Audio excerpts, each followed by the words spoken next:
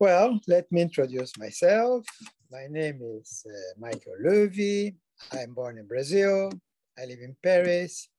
I am a member of the Fourth International since 1969, presently at the French section of the Fourth International, etc., etc., etc. Yeah? And I've been writing in the last few years a lot on ecosocialism, which is our topic today. Good. So I think the first question we have to deal with is the ecological crisis. Yeah, the ecological crisis is already and is going to be even more in the next few years the key political question of our times. I believe really that this is a fundamental issue of our times because it is a threat. It is a threat without precedent in the history of humanity. Yeah? A threat not to the planet, as usually people say, not a planet, which is in there. It's life in the planet, all forms of life, including our own. Yeah? Because if we permit business as usual of capitalism to continue for another few decades, there will be a process of climate change with dramatic consequences, not only to biodiversity, but for the conditions of life in the earth. Yeah? And we know the consequences of climate change. We know it's a rise of the level of the seas, which will mean that possibly in a few decades, most towns of human civilization from Rio de Janeiro, Hong Kong, Amsterdam, Venice, London, New York, etc., Shanghai will be underwater, just like that. Yeah? And desertification will grow. Yes?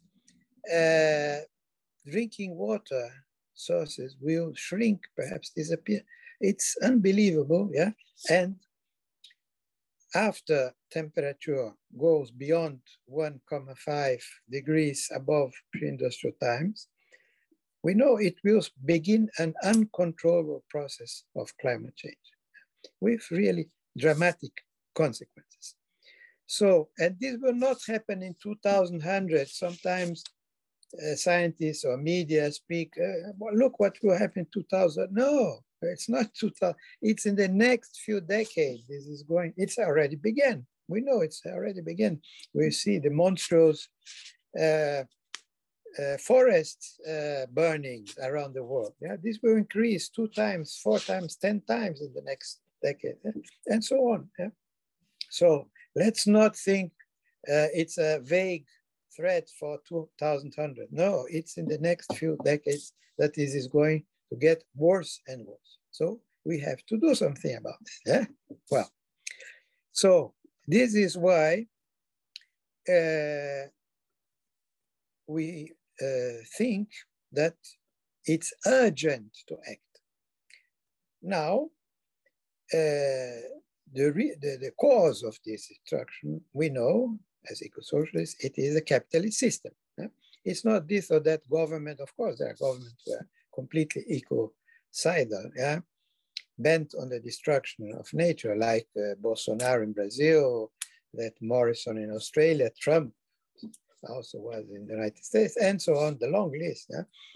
But it's much worse. It's not some governments. It's the whole capitalist system, which cannot exist without expansion, growth, competition, accumulation of capital and profit, and then therefore inevitably growth and destruction of the environment and climate change, because this growth and expansion is based on fossil fuels, which are responsible for climate change. Okay, I think you know that, so I'm not going into the details. The best demonstration that the problem has to do with this capitalist system is the total failure of the so-called COP, meetings of the United Nations on climate change. The last one was in Glasgow, complete fiasco. Yeah? The mountain gave birth to a mouse, as usual, at such conferences. Yeah? So this is the best demonstration that the governments, which practically almost all are at the service of the capitalist system, are unable to deal with the problem. Because to deal with the problem is to attack the capitalist system itself, which is the cause of it. Yeah? And this, of course, they don't want to do or cannot do. Neither want nor can do it. Now, so what this crisis, this ecological crisis requires from us is to change our understanding both of what is capitalism and what is socialism. It changed our understanding of capitalism.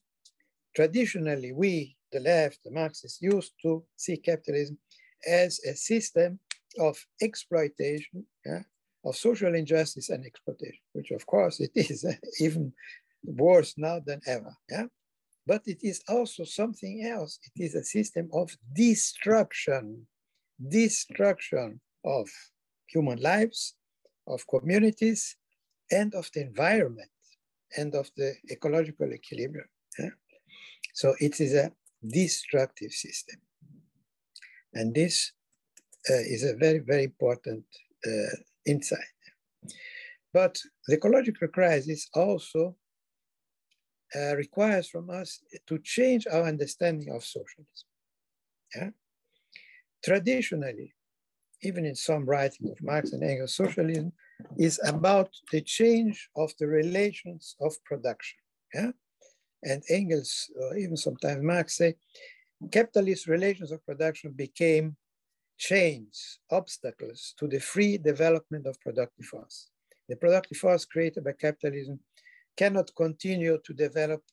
They are being contained, yes, by these relations of production. So we have to change through a revolution, yes, the capitalist relations of production, particularly the private property of means of production, and replace it by the collective socialized appropriation. Yes, of course, this is true, yeah, but it is not enough. Yeah, and our aim is not to the free development of the force of production created by capitalism. No, because these forces of production, the productive apparatus itself is capitalist and is responsible for climate change, ecological destruction, and catastrophe. Yeah? So we have to change not only the relation of production, of course, replace private property by collective property, but we have completely to change the productive apparatus. First of all, its sources of energy, because capitalism is based in the last 200 years on fossil fuels, on coal, oil, and gas to some extent. And these are the main responsible for climate change. So, but it's not only this, it's the whole productive apparatus, the way it functions, it's completely subordinated to the logic of capitalism. Marx once wrote about the Paris Commune that the workers cannot appropriate themselves of the state apparatus and put it at their service. They have to break it and replace by something else. I think, as eco-socialist, that the same applies to the productive apparatus. Yeah? It has to be, so to say, broke down, yeah? And replaced by another way of producing, another logic of production, another sources of energy, etc., etc. Yeah? And so our understanding of socialism changed. This is why we speak of eco-socialism. We understand socialism today, eco-socialism, as a change both in the relations of production, in the productive apparatus, in the pattern of consumption, yeah, which is completely distorted by capitalism, by publicity, by inbuilt obsolescence, etc., etc. All these create a pattern of consumption which is totally irrational and which is among the causes leading to ecological catastrophe. Yeah? So we have to change also the pattern of consumption, the way of transportation, both of commodities and of people, because the present system based on private car and trucks is a disaster from the ecological viewpoint, and so on. So it is a very radical change because it goes to the roots of the problem. And the root of the problem is capitalism, the capitalist industrial modern civilization. So what eco-socialism propose is a new civilization. So it's a very profound and a very radical change, a change in the paradigm of civilization. Now, where is Marx in this story? Well, Marx should be considered, I think, legitimately as Marx and Engels together, as pioneers of eco-socialism, because we find in their writings many important insights, and this has been being developed in the last few years, particularly by the so-called school of the metabolical rift, John Bellamy Foster and his friends, his comrades, and Monthly Review. They have done a very important job of rereading Marx and discovering in Marx elements which had been neglected very often by the Marxist tradition, which showed that Marx had and Engels had some very powerful insights of how capitalism was destroying the environment, destroying nature, destroying the fertility of the land, destroying the forest, etc. And also in some of their writing appears the idea that socialism will introduce a new relationship to the environment beyond this metabolic rift produced by capitalism. So there are some important insights. One of the followers of this school of the metabolic rift is a young Japanese Marxist scholar called Saito. He has also written an interesting book showing how Marx and Engels' ideas on the environment evolved during the years. While in the early years, they didn't pay much attention to it. Later, in Capital and after, they became increasingly worried about this issue. They read writings by, for instance, by a chemist called Liebig about the problem of fertility of the land and so on. So they became increasingly aware of this threat to the natural environment by the dynamics of capitalism. So I think this is an important contribution to our discussion. The only criticism I would make both to Bellamy Foster, Saito, and the other of the metabolic rift school, this eco-Marxist, is that they exaggerate a little bit, importance of this ecological insight in Marx. Because Saito even writes at some moment, well, it was the most important issue for Marx, the ecological question. No, really, it was not. And not one chapter on ecology in the 3 volumes of Capital, thousands of pages, but there's not one chapter on ecology. Why? For a very simple reason. The ecological crisis was not, at that time, in the 19th century, a key political issue. Of course, it was beginning already.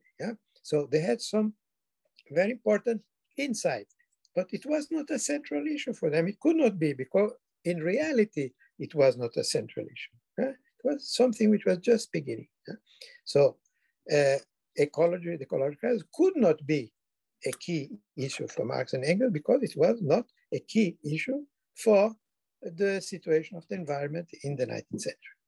But now, in the 21st century, it is a key, essential, decisive political question. So this why we have to start with Marx and, of course, use all of Marx's insight and, of course, Marx's critique of political economy and Marx's idea of communism, etc. But we have to develop. The Marxist thinking is not something which is ready in the writings of Marx and Engels. It has developed throughout the 20th century with Lenin, Trotsky, Rosa Luxemburg, Jose Carlos Mariátegui, Che Guevara, and so on. So, Ernest Mandel. Of course, Marxism is a living thought which develops. And today he has to take inside the ecological dimension. This is why we speak of eco-socialism. This is why the Fourth International adopted an eco-socialist resolution. So this is about Marx. One word about degrowth, because there is an important current in ecology, in the ecological movement, whose banner is degrowth. So I think we have to discuss this. It's an important issue. Well, the degrowth movement is quite heterogeneous. There is, I would say, a right wing and a left wing. The right wing believe that there can exist such a thing as capitalism with degrowth, or market economy with degrowth. So they believe that they can persuade the capitalists to reduce growth and etc. Well, which of course is a complete illusion, complete absurd illusion, because the logic of capitalism needs growth in the competition. A capitalist which participates in the market and doesn't try to grow, to improve his business, to sell more and more commodities, he will disappear. He will be eliminated by his competitors. If he produces less commodities, he will be thrown out of the market. So they cannot. It's not, even if they wanted, even if suddenly they became illuminated by ecology, no, they cannot do it. It's against the logic of the system.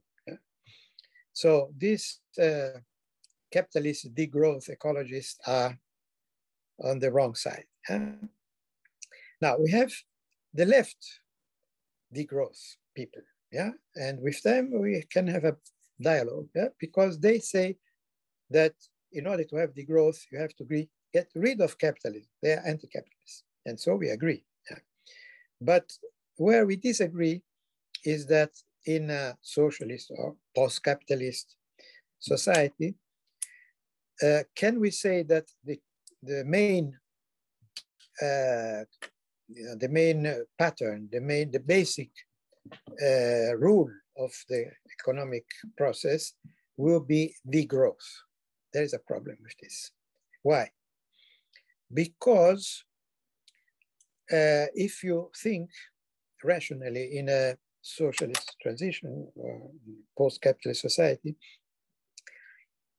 some productions, some economic activities, they shouldn't only degrow, they shouldn't be reduced, they should disappear. We don't want in a socialist society produce nuclear submarines, to give one example, or atomic weapons, or etc. We don't want advertisement, zero advertisement. We don't need that. Capitalism needs advertisement, and which is a complete absurd irrationality. But in socialism, we don't need advertisement. We need information of the consumer, which is something completely different. And advertising consumers an immense amount of labor, electricity, raw materials. It's completely absurd. And we want, this is activities we want to get rid, and there's a long list of them, atomic energy and so on. Others, and obviously the production of oil and coal. We have to leave oil in the soil and coal in the hole, as the slogan goes. We have to do this, not in 1 year or two, but in the process, we have to reduce maximum the use of oil and coal, which are responsible for climate change, as you know. Well, so these activities have to be, so to say, phased out. Phased out. Other productions we want to reduce. For instance, the consumption of meat.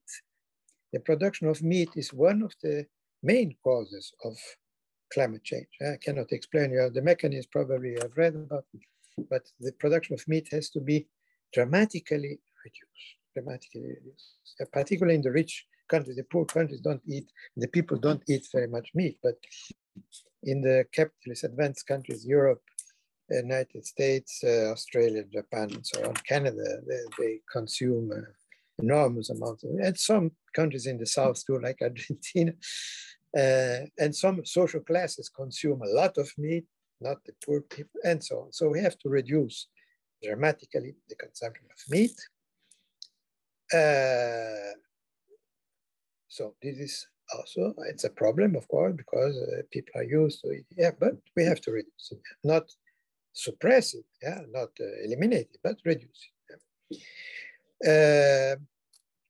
And the use of cars, private cars, yeah, also something we have to reduce. It's impossible to continue with this total absurd, irrational system of transport with private cars, etc. We have to reduce it, not suppress it, but reduce it, and so on and so on. Yeah, so these are things we want. Some things we want to suppress completely, others we want to reduce, but others we want to grow them to grow. We want more biological agriculture. We want to suppress industrial agriculture, capitalist agriculture based on pesticides and so on, fertilizer.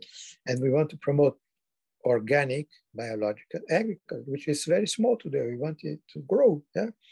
We want to develop alternative sources of energy based on the wind, on the sun, water, etc. Yeah? They have to grow if we want to have electricity. Yeah?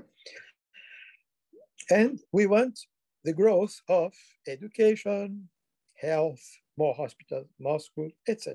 Yeah? So some things have to disappear, others have to be reduced, and others have to grow. So the word degrowth doesn't give us this qualitative distinction. Yeah? It's too vague, too general, and too abstract. Now, who is going to decide what we want to grow, what we want to degrow, what should disappear, what should not disappear? Who is going to decide this? The market? No, because the market is blind and is controlled by those who hold the keys of the market, the industrial banks, the capital, etc. No. And the market is decided by those who have more money, etc. No, we cannot leave this to the market. Yeah? And we cannot leave it to a political bureau to decide, yeah, because we saw the consequences in the Soviet Union, etc. No. So we believe in democratic ecological planning, which means that the people themselves will decide what are the priorities of production. What do we need? Yeah, we need, of course, food. We need water. We need basic sanity. We need more schools and hospitals, etc. Yeah, basic needs. And so the people themselves will decide what should be produced, how it should be distributed, etc. The production, consumption, the investments, on what things we should invest. So the basic economic decision should be made by the people themselves based on their real needs and on the respect for the environment, for the ecological equilibrium. Yeah? These are the two criteria for the democratic ecological planning. Yeah? Now, how can we be sure that the people will make the right decisions? We cannot be sure. People there can be wrong decisions, of course. Yeah? But this is preferable to any other form. But we cannot leave decisions in the hand of a bureaucracy or of scientists or whatever. Yeah? The only who can take the good decisions are the people themselves, even if sometimes they make mistakes. And they will decide what are their real needs. And we believe that once you suppress advertisement, people slowly will come to see what are their needs. And if you suppress publicity for Coca-Cola for some 10 years, people may forget that they absolutely need to drink Coca-Cola and so on and so on and so on. Yeah? So that's our wager, yeah, on a wager on the democratic rationality and ecological, democratic and ecological rationality of the people. So this is our proposal. It's a classical socialist proposal, of course, planning, yeah, but only democratic planning is a central component of the Marxist conception of socialism and communism. Yeah? But we introduce the new dimension is the ecological dimension. That means this planning has to take into account the limits of the planet, the ecological equilibrium, the need to stop the process of climate change. Of course, this has to be at the center of the process of democratic planning. So, this is why we believe, this is why we call ourselves eco-socialists, because we believe that a socialism without ecology is a failure, yeah? And the story of the Soviet Union is a good example of this, yeah? And what's happening in China today also, yeah? Well, if there is socialism there, which I doubt anyhow. So we have to criticize the anti-ecological currents in 20th century socialism, being either the Stalinists or the Social Democrats. The Social Democrats also, they ignored ecological issues. They just continue to follow the rules of the capitalist system. Yeah? So we need a different kind of socialism, yeah? Which is neither this this productivist, let's say this way, productivist socialism of the 20th century, either in its Stalinist or social democratic form. And so that's why we say socialism without ecology it's a failure. And at the same time, an ecology without socialism, a market ecology, is also a failure. We have seen all kinds of green parties participating in governments, etc. And of course, if they go by the rules of the market, it cannot confront the ecological issue, which has to do with the capitalist system. So we criticize market ecology and non-socialist ecology. But at the same time, this is a challenge for us. We have to persuade our comrades who are activists in the left on one side and in the ecological movement on the other side. We have to persuade them that eco-socialism is the alternative, that, as I said, socialism without ecology or ecology without socialism are not the solution. So we have to make a job of discussion and persuasion with our comrades of the movements. So we have to help to develop a double awakening, to use that term, which is now very fashionable, to awake consciousness of the need for ecology and socialism at the same time. Now, eco-socialism will not happen from one day to the other. It has to begin here and now with concrete struggles. We have to start with concrete struggles, and this is the only hope that we will achieve. Perhaps there's no guarantee. One day, a kind of eco-socialist transition. Of course, ecological. It's very important development of ecological struggles, and on these ecological struggles, I would say there are three women who are showing you the way. And it's not by accident that they are women. Three women who show us the way. One, Naomi Klein.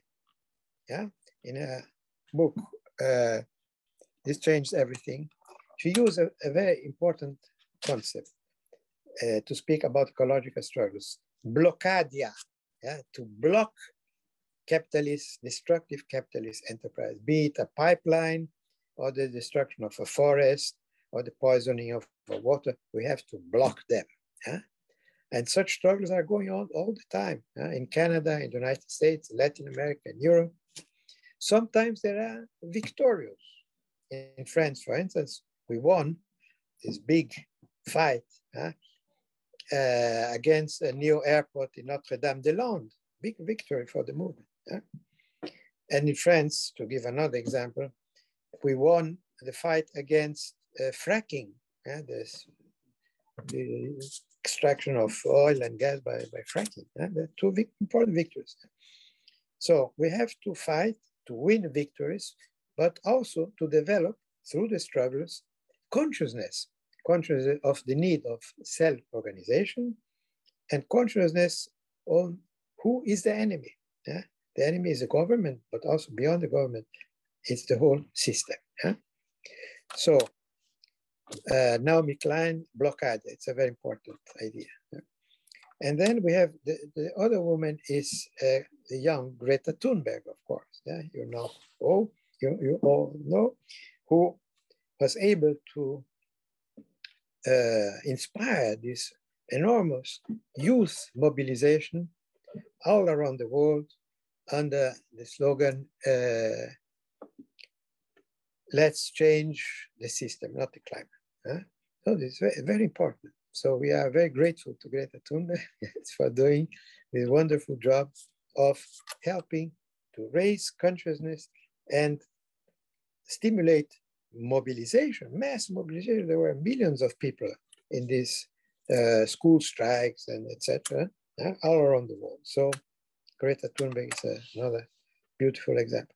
And the third woman I want to mention, which was unfortunately murdered, is Berta Cáceres, yeah, that you probably heard of, the leader of an ecological indigenous movement in Honduras, who fought against a multinational enterprise who wanted to make some dam, which was ecologically very destructive and destroying the way of life of the indigenous communities. So she organized the resistance to this, which was quite successful. So the organizers, or the heads of these multinationals and of the police and army of Honduras, they organized a murder. Yeah? So Berta Cáceres is a real inspiration for us. And we have to recognize that indigenous communities, not only in Honduras, but all around the world, particularly in Canada, in the United States, and in Latin America, are on the